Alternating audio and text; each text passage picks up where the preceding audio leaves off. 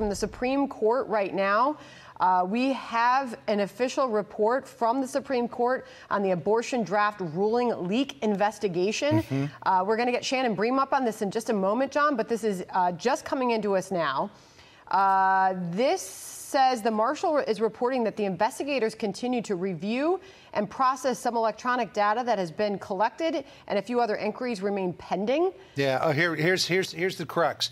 Investigators have found no forensic evidence indicating who disclosed the draft opinion. That's after 126 formal interviews of 97 employees, all of whom denied disclosing the opinion. Despite the efforts, investigators have been unable to determine at this time, using a preponderance of the evidence standard, the identity of the person or persons who disclosed the draft majority opinion in Dobbs v. Jackson. So, after all this investigation, they're no further along than they were. It sounds like it. Shannon Bream's joining us now. Shannon, we're just getting a first look at this. What can you tell us? Yeah, reading through it, and it's not a super long report, so it's about 20 plus or minus pages that we're looking at. So what the court tells us is what we knew. The marshal, their internal leader of the court and of investigations there, had already undertaken this, but they also decided something new we're learning, that they asked Michael Chertoff, who was the former Homeland Security Secretary, he was a judge, to come in and also follow up on the marshal's investigation and do his own. And they said essentially what he found is that based on his investigation, there's nothing additional he would have done besides what the marshal was doing, and it leaves us at this place where they do give us now a definitive number of employees who could have had access to that draft. 82 people. They say they followed up on all leads. To this point, after their investigation, Michael Chertoff coming in and also doing his investigation, they've narrowed it, but they haven't gotten to a name or a person. Now, they say they are continuing to review and process some electronic data that has been collected, and a few other inquiries remain pending. So they say as far as those things, they're still sifting through a few things. And if they find something there, the investigators will continue. So this is not over yet. But this is the first official word we've had from the court, even acknowledging what kind of investigation they were doing, giving us a little bit more details about what they did internally, then calling somebody in externally.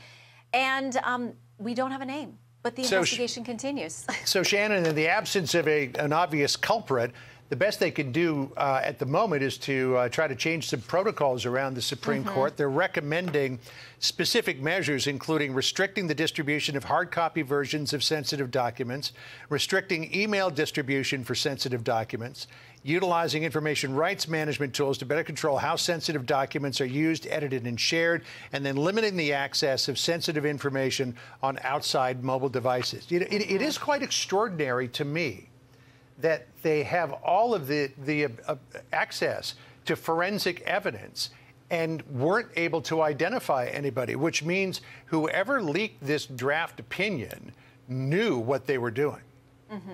There are so many speculations that we can make. And first of all, there's been a long speculation about this, that somebody printed a hard copy and handed it off to a reporter. Even with that, though, based on how these documents are marked and tracked within the court, even from a printout, I'm told if you had that hard copy, you would be able to narrow the scope of who would have printed it. The court does have its own internal sort of internet system, and that they can communicate with each other on that system that does not connect to the outside. It doesn't go to the World Wide Web, to the internet as we know it.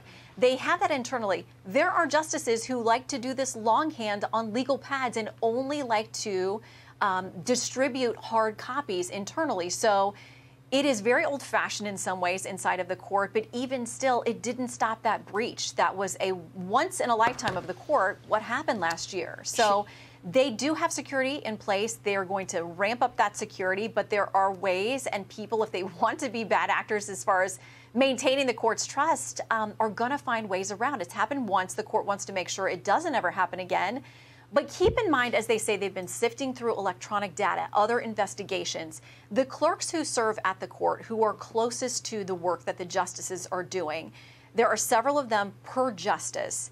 They serve in a term that's generally July to July. So the clerks who were at the court, and we don't have any idea that it was a clerk, but that's part of the investigation and part of the normal logical process that you would want to weed through them because they had such close access.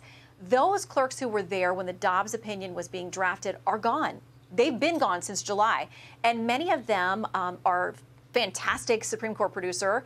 Bill Mears and I have been reporting that they were asked, many of them, to turn over phones, to turn over all kinds of information, many of them lawyered up, and they didn't do it. So there may be information that the investigations did not get to assess, whether it's the marshal or then the follow-up by former Judge Secretary Chertoff. It's possible that those clerks left without ever giving access to that information, and they're long gone. So that's a part of the trail you just can't follow at this point. That makes things kind of difficult.